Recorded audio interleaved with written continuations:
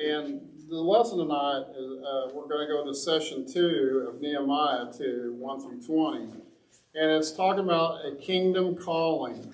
But what I really think is important in Nehemiah 2, verse 8 is the fact that the good hand of my God is upon me. That's a statement made in this that Nehemiah made. And he really follows the footsteps, and I'll probably read some of his from Ezra. Ezra used that several times in his book. So Wearsby said, one person can make a big difference in the world. And that person knows God and really trusts in him. Because faith makes a difference, we can make a difference in our world to the glory of God. Martin Luther said, faith is living, daring confidence in God's grace. The promise is that all things are possible to him who believes, and that's from Mark 9:23. Jesus said, living by faith can move mountains, Matthew 17:20. And another thing about this lesson tonight is about Nehemiah actually starting to see the mountain move when he's going to get ready to go back and rebuild Jerusalem. So that's kind of, he was a mountain mover. So there's 3 evidences of Nehemiah's faith. He had, and I kind of brought some of this up last week, but he had the faith to wait. A lot of times we can become very impatient. Nehemiah 2, 1 through 3 talked about that. 3 statements in Scripture have a calming effect on me. This is Wesley talking. 3 statements of Scripture have a calming effect on me whenever I get nervous and want to rush ahead on the Lord. And this is the first one. Stand still and see the salvation of our Lord. Exodus 14:13. Sit still until you know how the matter will turn out. Ruth 3:18. And then be still and know that I am, be still, and I've probably made a typing error here. Be still and know that I am God. Yes, that I am God. Psalm 46:10. Thank you. When you wait on the Lord in prayer, you're not wasting time. You're investing in. God is preparing both you and your circumstances so his purpose will be accomplished. However, when the right time arrives for us to act by faith, we dare not delay. Nehemiah had waited 4 months since hearing the news from back home. He prayed with boldness, calling for repentance and a plan to rebuild. And just to follow up with that, in 1 Thessalonians 5:17, out of the King James, pray without ceasing. He had, in Nehemiah 4:8, he said he had the faith to ask. And that's from after praying, he had the faith to ask. Then in verse 4, the king asked, well, how can I help you? With a prayer to God of heaven, I replied, if it pleases the king, and if you are pleased with me, your servant send me to Judea and rebuild the city where my ancestors are buried. The king, with the queen sitting beside him, asked, how long will you be gone?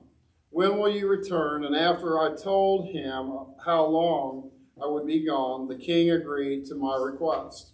I also said to the king, if it pleases the king, let me have letters addressed to the governors of the province west of the Euphrates River, instructing them to let me travel safely through their territories on my way to Judea. And please give me a letter addressed to Asaph, the manager of the king's force, instructing him to give me timber I will need to make the beams for the gates of the temple fortress, for the city walls, and for the house for myself. And the king granted this request because the gracious hand of God was on him. And so going into this, the start of Nehemiah set the standard up. First was to pray. But then also he had a plan. He didn't just dream this up. He had 4 months to plan ahead to what he was going to do. Interesting, when you look back at Ezra, One of the little differences in here, the king sent his soldiers to help guard him when he went back, Nehemiah. But Ezra turned the king down and didn't want that help because he had faith that the strong hand of God would be upon him. So that's kind of one of the little differences there. Another note from Wearsby was, not only had Nehemiah prayed for the opportunity, but he planned for the opportunity, but he had also prayed for the opportunity, and he also had planned for it. And he had his answer ready. So when he met the king, he already had a plan in place, and he was ready to give answers to the king on how he was going to go about this. During those 4 months waiting, he had thought the matter through and knew exactly how he would approach the project. His reply to the king came summarized in 2 requests. Send me, and that's out of verses 4 through 6, and give me, 7 through 10. So he wasn't afraid to ask the king for those things. So, things we're going to look at here for tonight is when we look at this video, we can exercise our trust in God by working to bring restoration to our broken world and believing His sovereignty. To know that God holds ultimate power over every circumstance. To feel emboldened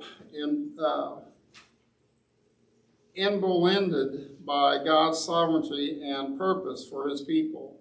And to exercise trust in God by taking courageous steps towards accomplishing God's mission. Have you ever been dared to do something but didn't do it? And what was the dare, and why didn't you go through with it? Have you ever been dared or double dared? Or double dog dared? Double dog dared. Have you ever been double dog dared? Yeah.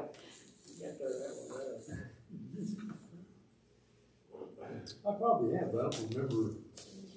I mean, it would have been when I was, like in school and stuff like that, but man, that's been so long ago, I can't really remember that far back. Well, I was dared once, but I was dumb enough to go ahead through with the dare. Now remember, we hung a rope out of the hayloft at my grandpa's barn and tied it to a bunch of concrete blocks down, probably 50 feet away with this rope. And then I had a roller, pulley, and so I guess it was zip lining before it was zip lining. It was, the only problem with this deal, and the dare was, as I went out, it immediately came undone and dropped me straight down. So I wished I would have declined that dare, but I went ahead and went with that dare. There are several reasons we don't go through with a dare. But this core session is what we don't trust something or someone. Life presents us with opportunities to take risks, and risks outweigh our trust. We won't go through with them. In session 2, Eric will share how Nehemiah responded to the risk he faced in rebuilding the walls of Jerusalem. We will observe how Nehemiah's trust in God's power prompted him to boldly move forward with the assignment God had given him.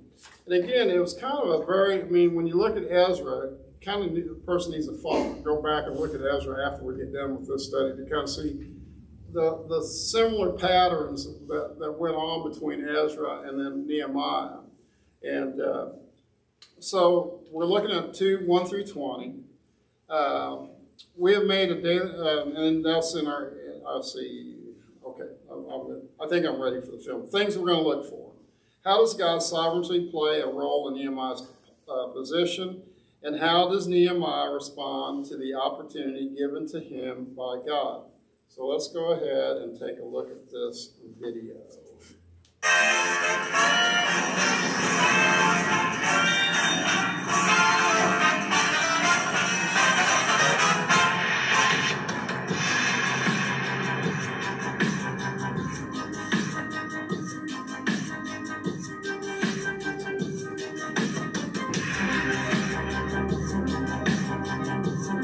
lot of famous people and even well-to-do people have grown up in very, very difficult contexts, whether it's a third world country or whether it's an inner city in America. And one of the things that's always beautiful, that when they make it out of there, they never forget about it. And they still have a heart for it, no matter what's going on, no matter how high in life that they've gotten. And we see that in the book of Nehemiah. We see there can be a level for them of stability, and being the cupbearer to the king had probably a level of stability to it, as that person is right there with the king on a regular basis. But one of the things that we know about God, particularly because in Jeremiah it says he wants them to be a witness to the place where he sent them. So when God sends you somewhere, when he places you somewhere, he places you in those positions because it's a part of his plan of a way to utilize it and recycle it to help other people. So we see Nehemiah has already prayed and asked God to work through everything that is happening in Jerusalem, because the walls have been destroyed and the city is in turmoil and the people are having a difficult time. And so Nehemiah still had to go to work. So when he goes to work, we know that some time has passed. And it says, during the month of Nisan, in the 20th year of King Artaxerxes, when wine was set before him, meaning he was his cupbearer, so he set the wine before him. So I took the wine and gave it to the king. I had never been sad in his presence. So the king said to me, why are you sad? It's interesting because he's before the king and his countenance is falling. And so what this could happen to him is he could actually get killed based on bringing his personal issues into the presence of the king. And like we say today, killing the vibe and the atmosphere of everything. But interestingly enough, he says, this is nothing but sadness of heart, which lets you know in some ways that Nehemiah has some type of favor and relationship with the king. He said, I was overwhelmed with fear and replied to the king. He was overwhelmed with fear. Why? Because he could have gotten killed. He said, may the king live forever. Why should I not be sad when the city where my ancestors are buried lies in ruins and its gates have been destroyed with fire? And so what he was able to do is he was able to let the king know exactly what was going on. And he focused it not on what he needed personally. He focused it really on what God's kingdom needed at that particular time. And the king responded, interestingly enough, he said, then the king asked me, what is your request? And when he asked him, what is your request? I like what happens here. And we see something that has been a staple and mark for the entire book of Nehemiah. He prayed. Prayer is a real strong mark over and over and over again throughout the book of Nehemiah to show that in order for God's kingdom and his work to get done, it has to be bathed in a significant amount of prayer. And we can't undermine the place of prayer. Remember, prayer is not our dictation of our will to God, it's our alignment with it. But prayer is God's mechanism and tool that he's given to us to unlock things that he wants to do on earth. Let me say that again. Prayer is a tool that God has given man to unlock things that he wants to do on earth. And so he lets him know. He begins praying, and then he goes forward and he says, and answered the king, if it pleases the king. I like the way he's professional. He doesn't lose his cool. He's professional. It says, if it pleases the king, if your servant has found favor with you, send me to Judah and to the city where my ancestors are buried, so that I may rebuild it. He had what's called a clear vision. In other words, he understood the problem and he had a clear vision. Let's say that again. He had an understanding of problem. That means awareness. And then he had vision, and then he had strategy. So what do we see here? The wall is destroyed. Awareness, vision, rebuild it, strategy. He'll see that in a second as he begins to work through leveraging what it means to use his position to the glory of God. How's God telling you and working through in your life how you can leverage what God has put in your sphere for someone else? I know that in many of our lives, God has providentially and sovereignly placed us places. Let's talk about this. So sovereignty. Sovereignty is God's control and rule over all creation. God's providence, though, is the hidden and unseen ways where God seemingly uses the everyday things as a way to bring forth his will. Maybe you're put in a place where you can leverage the resources that you have and the opportunities that you have to invest in places that need investment. I used to work for an organization in Dallas, and this organization in Dallas happened to be an inner city organization. This was like in the 90s when I worked there. And one of the presidents of the organization ran a security company. And when he went to the inner city and saw the type of challenges that were in the southern part of Dallas, he was from the northern side of Dallas. So he had leverage, but he also knew that it would have had to have been a partnership. It just wasn't him condescending down to South Dallas and West Dallas and bringing kind of all of what he felt like he can bring there. No, he partnered with a woman whose son got killed. He partnered with people that were already seeking the shalom of that aspect in that part of Dallas. And to this day, that organization has flourished, even though he's passed away. And you can't put into words and even fathom how much work God has done over there. Everything from jobs development, feedings, everything from skill set development. All of these different things have been transformative means to help people in that particular area. Now, when we talk about what's going on in the book of Nehemiah, Nehemiah wants to work with the king. And why would he want to work with the king? And what is important about why he's able to? Because he had the character to be able to ask the king for stuff. Let me say that again. He had the character to ask the king for stuff. Listen, you can want to do kingdom work all you want, but if people don't trust your character, because he's going to be sent away. He's like, how long do you need? And he goes off and he goes on a journey to Jerusalem, trusting that he's going to come back. Because why was he able to trust that he was able to come back? Because Nehemiah has showed himself faithful in the position that he was in, so that when he leveraged the weight of the relationship that he was able to utilize with Artaxerxes, he was able to be trusted with the opportunity to go do that. But not only that, he was also given resources. So he was literally given grant money.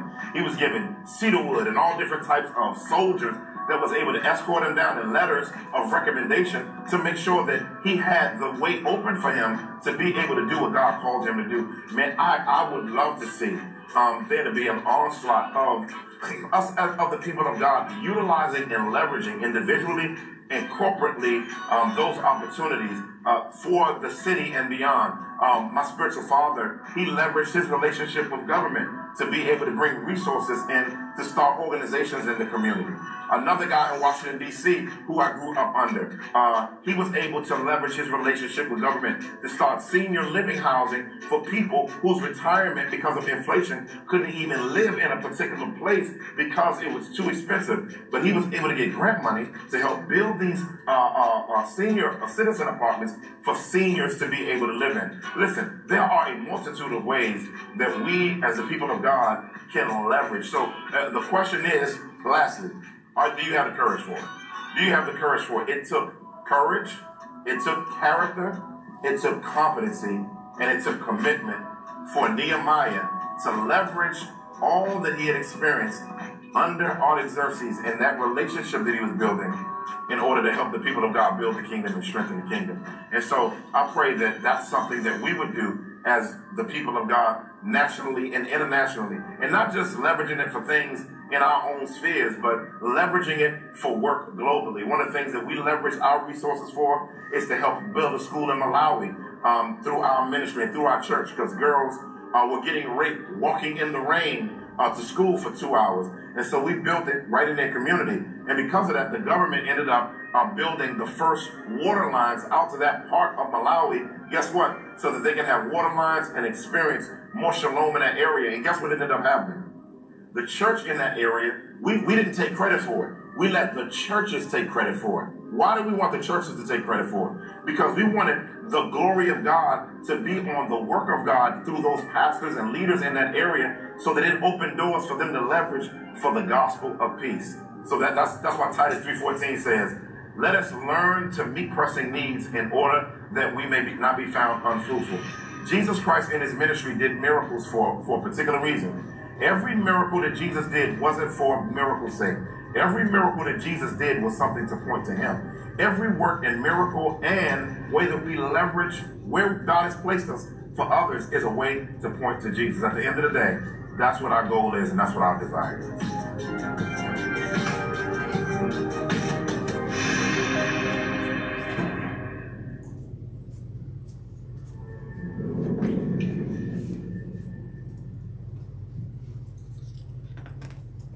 Something I was thinking about while going through that and watching this video.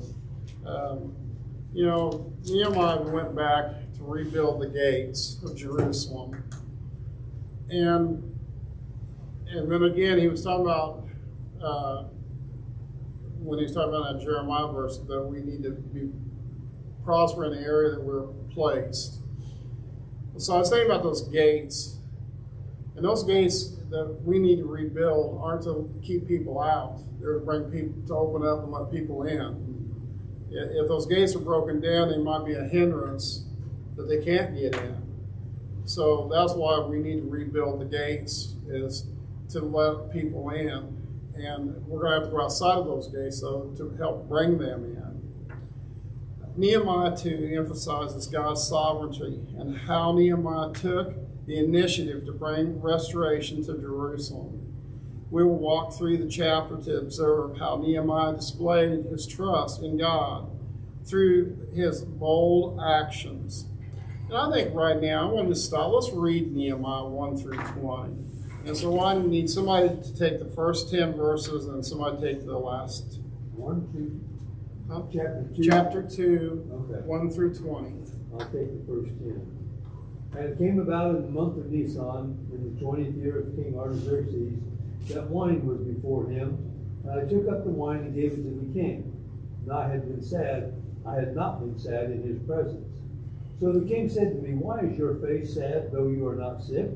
This is nothing but sadness of heart." Then I was very much afraid. I said to the king, "Let the king live forever. Why should my face not be sad when the city, the place of my father's tombs, lies desolate, and its gates have been consumed by fire?" Then the king said to me, what would you request? So I prayed to God of heaven. I said to the king, "If it please the king, and if your servant has found favor before you, send me to Judah, to the city of my father's tombs, that I may rebuild it." Then the king said to me, the queen sitting beside him, "How long will your journey be, and when will you return?" So it pleased the king to send me, and I gave him a definite time. And I said to the king, "If it please the king, let letters be given me for the governors of the provinces beyond the river, that they may allow me to pass through until I come to Judah. And a letter to Asaph, the keeper of the king's forest, that he may give me timber to make beams for the gates of the fortress, which is by the temple, for the wall of the city, and for the house to which I will go." And the king granted them to me, because the good hand of God was on me. Then I came to the governors of the provinces beyond the river, gave them the king's letter. Now the king had sent with me officers of the army and horsemen. When Sanballat the Horonite and Tobiah the Ammonite official heard about it, it was very displeasing to them that someone had come to seek the welfare of the sons of Israel. Can somebody take over from 11, please? I will. Go ahead. I went to Jerusalem, and after staying there 3 days, I set out during the night with a few others. I have not told anyone what my God had put in my heart to do for Jerusalem. There were no mounts with me except the one I was riding on. By night I went out through the valley gate toward the Jackal well and the Dung gate, examining the walls of Jerusalem, which had been broken down, and its gates, which had been destroyed by fire. Then I moved on toward the fountain gate and the king's pool, but there was not enough room for my mount to get through. So I went up the valley by night, examining the wall. Finally, I turned back and re-entered through the valley gate. The officials did not know where I had gone or what I was doing, because as yet I had said nothing to the Jews or the priests or nobles or officials or any others who would be doing the work. Then I said to them, "You see the trouble we are in. Jerusalem lies in ruins, and its gates have been burned with fire. Come, Let us rebuild the wall of Jerusalem, and we will no longer be in disgrace. I also told them about the gracious hand of God on me and what the king had said to me. They replied, let us start rebuilding. So they began this good work. But Sanballat and the Horonite, Tobiah the Ammonite official, and Geshem the Arab heard about it. They mocked and ridiculed us. What is this you are doing? They asked. Are you rebelling against the king? I answered them by saying, the God of heaven will give us success. We, his servants, will start rebuilding, but as for you, you have no share in Jerusalem or any claim or historic right to it. Thank you. Eric shared that God's sovereignty is God's control and rule over all creation. God holds authority over all our circumstances that he either allows or causes to happen. Is it hard for you to grasp God's sovereignty? Why or why not? I think it is because it's, as humans, we can't, or at least I can't envision someone having all power. They can do whatever they want, whenever they want, however they want, to whoever they want. It's just something that I have a hard time wrapping my mind around. That powerful, I guess. Anybody else? I think to think about God, to know that he is, but yet he doesn't just wipe out evil or heal people and all. That, I mean, that's what makes it hard. Not that it's hard for me to accept it, but people might think, well, if he is, why doesn't he fix those problems? Exactly. I mean, and then you can look at it from the standpoint, why doesn't he heal some people? Why doesn't he, in all this sovereignty, why doesn't he heal some people? Exactly. Why do some people have to go through what they go through? Right. And that's part of it. Well, and you hear a lot of people say, well, God is so good, then why doesn't he fix these things that are going on in the world? And I said, well, we're the ones that created them. He didn't. I mean, that's what I try to explain to him, because we are the ones that's really messed it up. He didn't. He made it perfectly right for us. But we're the ones by our sin of what's messed it up. From the fall it started. Exactly. From the fall it started. And it hasn't gotten much better. No, it has not. And they don't like hearing that either. But really it is our fault. But God's grace can fix it if we do our part.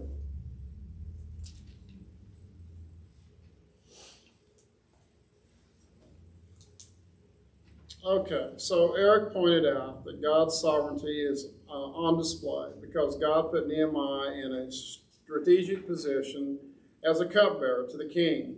Nehemiah was uniquely positioned to help his people.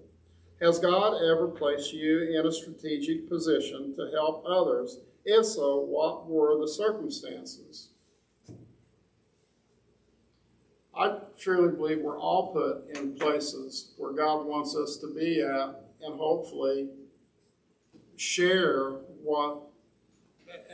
be a light where we're at, whatever work we're in, wherever we're at. I think we get placed in places that way to hopefully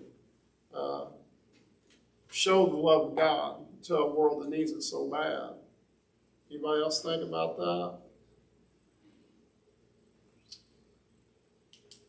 I think he placed Russ in this church at the right time. Mm-hmm. Well, I think we talked a little bit last week about this too, though. This church is in this spot for a reason. And that reason is all around us. And, what's sad is you look down the street, there's two other churches that are sitting now that are living quarters for people. And I talked a little bit about that little church I went to in Bethel, being out in the country where it was at. But again, it was for all of us to reach out to our surroundings. And again, I kind of go back to that thought about the gate building. The gates are to be open to let them in, not to keep them out. And we have to remember that.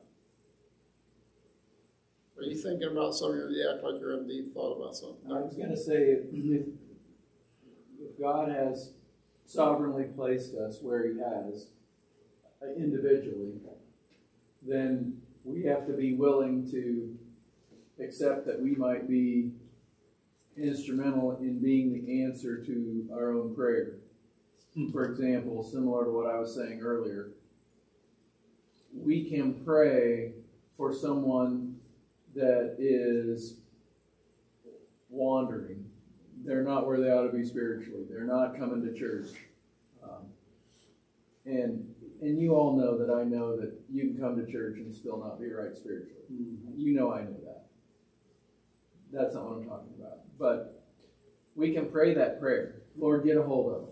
Lord, send someone.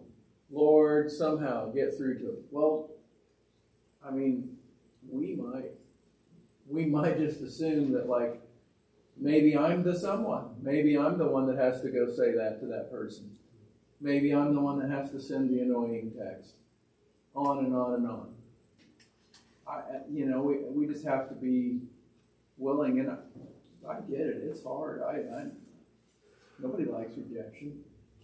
And Satan's good at making us feel like, well, I might just push them farther. Well, maybe, but I mean, they're not where they ought to be now, so it's not like it's going to be okay if they end up there.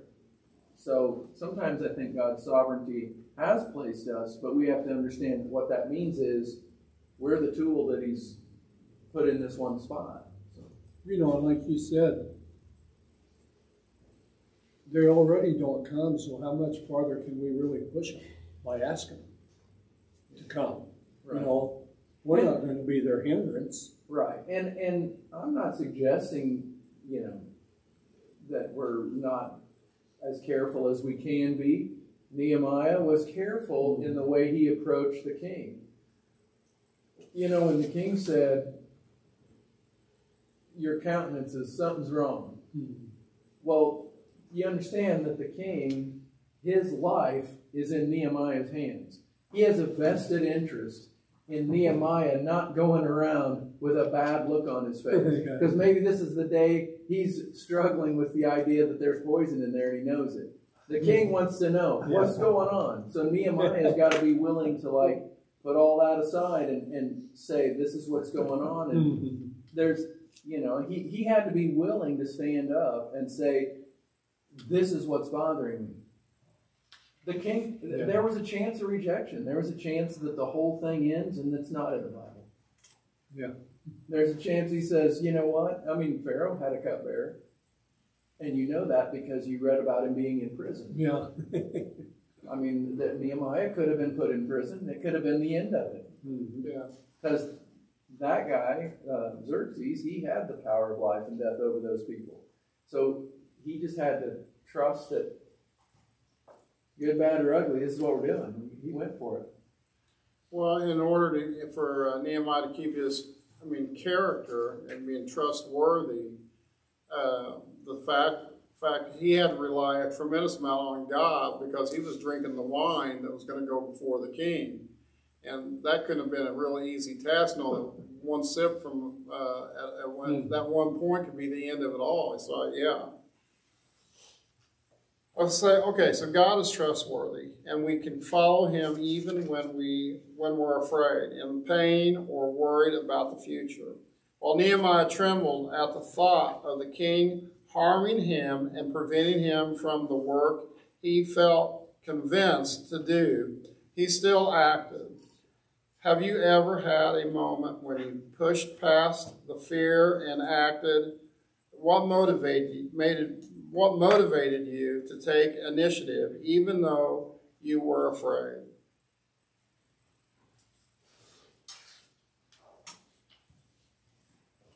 Can you say that again, please? Okay. God is trustworthy, and we can follow him even when we're afraid, in pain, or worried about the future.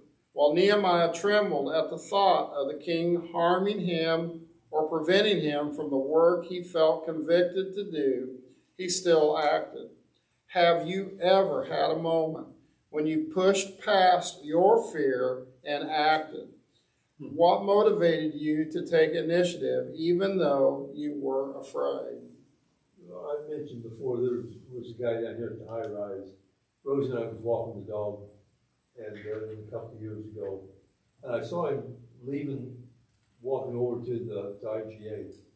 And as we was walking along, I just felt like you need to go pray for him.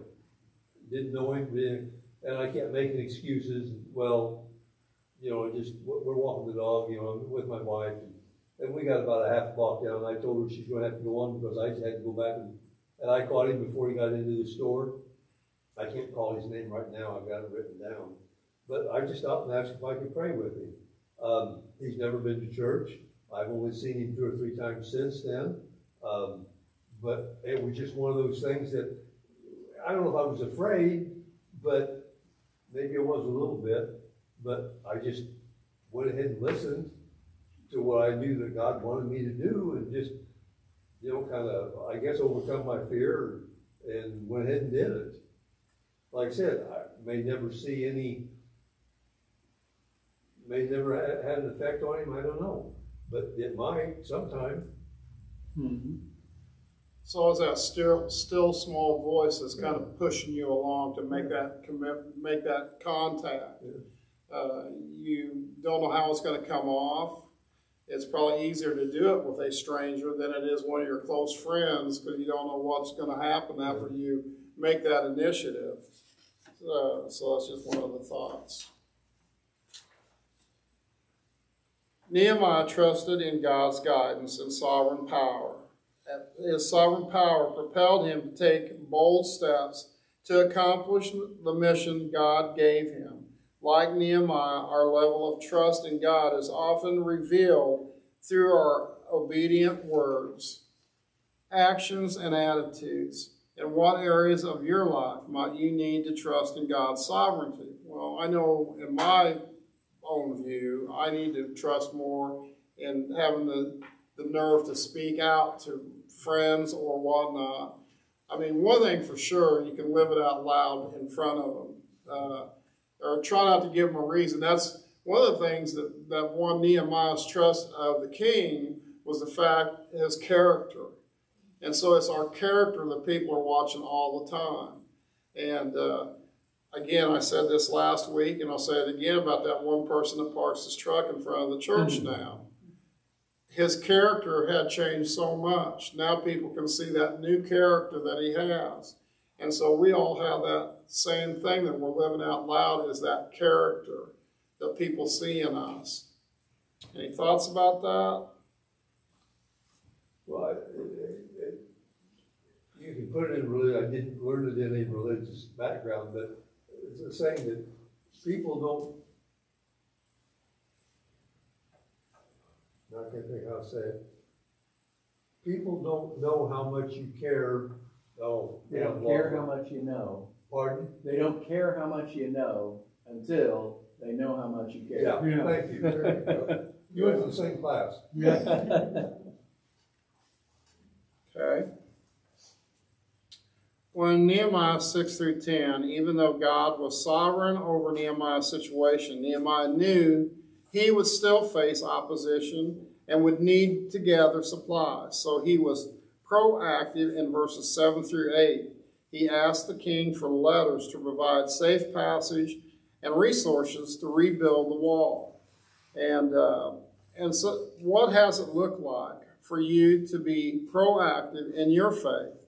And what ways did God's sovereignty play a role in how and why you acted?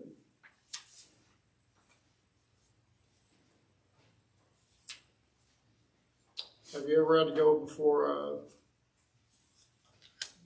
church board and ask thought you needed to do something different, a new program, a new whatever?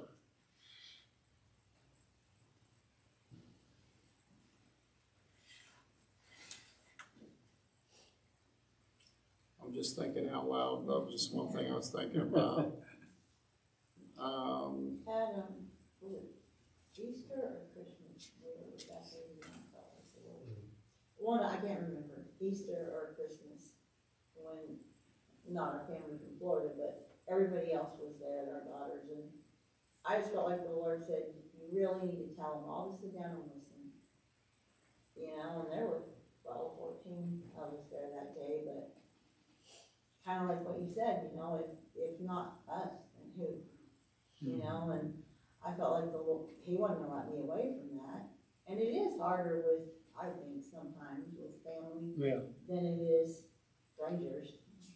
It shouldn't be, should it? Because they know, they've seen this our whole life. But it is. But we talked to them, and Glenn helped me, and we talked to them about how we don't know that we have tomorrow, you know, and we just kind of said, you need to stop playing around and be serious. But it was out of love, and they knew that.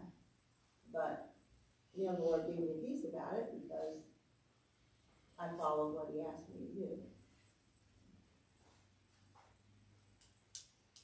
That's really all he ever asks, is just obey. Okay. I think, and I'm just going to put some wrap up on this, but you know, when you look at this, I mean, first of all, the character of Nehemiah that he lived out loud in front of the king got him the favor of the king, and then Nehemiah knew it because he had the strong hand of God upon him. So he had the confidence that God was going to help him through that situation and that he could go back and rebuild. Then the one thing that when you look at when he did get back there, he already run right into opposition. He'd come back to help, and then there was those people that were in power, Sanballat and those guys. And so there they were already ready to not want to receive him or criticize him. The interesting thing about his character was he didn't just come in there riding in and just, you know, this is what we're going to do. He snuck out at night. He took inventory of what he's seen that needed to be done, and then he implemented the plan. And that plan was all put in place. He had the wherefore to get the timber. He had all that. And then if you read chapter 3, how many people came forward? How many different ones that came forward? So this one's going to rebuild this gate and his family. This one's going to build that gate and rebuild that gate. Well, this is a family, and we got to start rebuilding. We got to start working on these gates and rebuild and open those gates up to our community. Anything else about this lesson? One thing I noticed here today, it says back in verse 9, I came to the governors and I gave them the king's letters. So he gave the letters to Sanballat and Tobiah and all these others. And then down here, when they started actually doing it, Sanballat, mentioned, what's this thing you're doing? You rebelling against the king? Yeah. Well, you already know what we're doing. I gave you the letters, last week. You know what we're doing. But yet they still tried to wheedle in some way or another to make them, I guess, quit before they started. Well, I mean, we've always had that influence in the church. There's always been that group. There's always been that ones that don't want to progress something because they want it done their way instead of they want it God's way. And so it's always, and that's kind of why I looked at what Sanballat and those boys were doing, was they didn't want to conform because they wanted it their way. Well, and again, go ahead. They were, they're already evidence of partial obedience, because it says that Sanballat was a Horonite and the other guy was an Ammonite. Those people were supposed to have been wiped out of the promised land way back with Joshua, and they didn't carry through all the way, and it caused them all this trouble. And those guys now are the ones that are there. It's like another layer of judgment on the people from God, because that's supposed to be Israel, but here are these people that are sort of in charge. And that's kind of what our lesson was this morning out of Deuteronomy verse 7, was God had told them to destroy all the evidences of all those different tribes. And so that's what you're going on. Somebody snuck through, and so now it's coming back. That's what happens when we don't get the God's business taken care of. as I mentioned this morning in the lesson, too bad they didn't listen to what God told them to do. Mm-hmm. And now their ancestors or their descendants are paying the price. But we even talked about it, though. He didn't say to kill them. No, He just wanted them to take away all the things that they were doing. all their idols. And we always thought, most of us thought that when he said destroying, he meant to literally get rid of them. And that's not always the way the scripture reads. Because I didn't know until this morning that that's what God meant. Anything else that spoke out to you? Kathleen, you've been really quiet this evening. I'm tired. Cousins camp. Cousins camp. All right, let's pray. Father God, we love you so much. Father, we realize that we are in the kingdom building business and that you've given us a responsibility to share our witness with a world that is hurting so bad. But it's also just our neighborhood is hurting so bad. So help us realize that the task is at hand and that we have to help to rebuild with your power, with your hand upon us. Give us that kind of strength and that kind of confidence that Nehemiah had to start this rebuilding process. Help us evaluate where we're at. Help us look at our neighborhood and see how we can better it, which we know we can because we have the salvation of Jesus Christ at hand that we can share. And nothing would be greater than eternal life to share with somebody. So give each one of us that kind of a confidence like Nehemiah. Give us the character that they would be able to see you in us. And then again, just help us as we go about our week to do so. We're grateful for the salvation of Jesus Christ. We're grateful for the help of your indwelling of the Holy Spirit.